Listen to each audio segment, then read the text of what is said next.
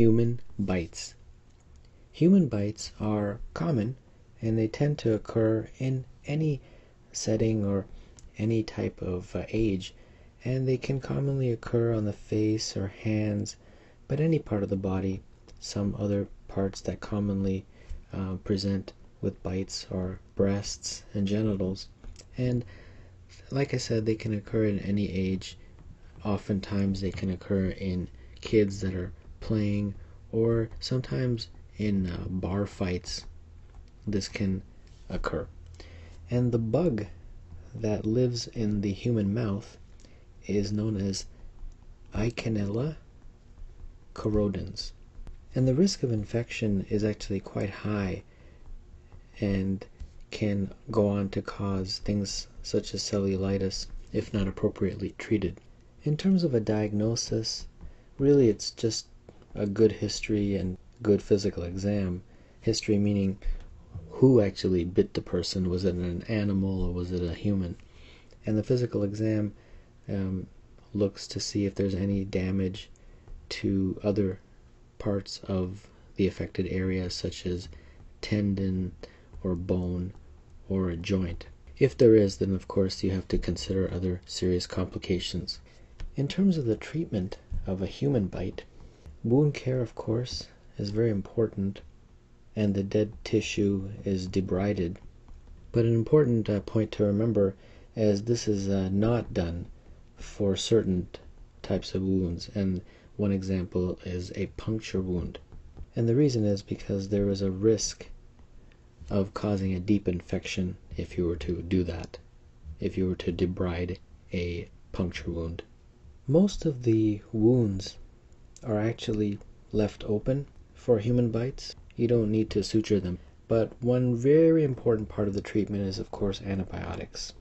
And there's two main choices. There's an oral choice, and then there's an IV choice. The oral one is amoxicillin-clavulanate, and this is given usually for about 5 to 7 days. And the IV choice is ampicillin sulbactam. Now let's take a look at a few vignettes. A 6-year-old girl is brought to the emergency department 10 hours after being bitten on her face while she was playing dog with her friend. 2 girls were on the ground with the family dog, laughing, growling, and biting the air, when all of a sudden the patient felt a sharp stabbing pain on her right cheek. She ran to the mirror and started screaming when she saw blood on her face.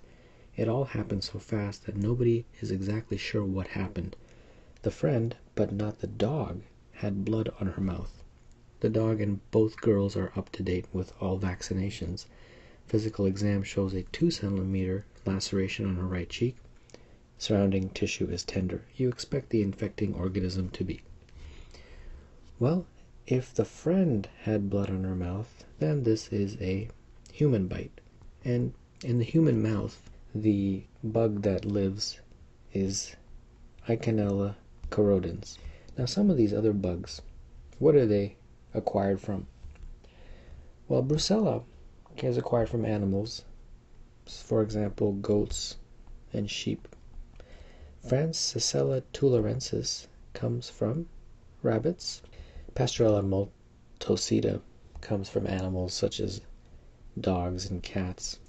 Yersinia pestis, interestingly, comes from a rat flea. Next question. A 3-year-old boy is brought to the emergency department 3 hours after being bitten on the hand by another boy at the daycare center. The child's mother is frantic and wants to sue the center for allowing such behavior. The child is up to date on his vaccinations. The other child is very healthy and his vaccinations are current.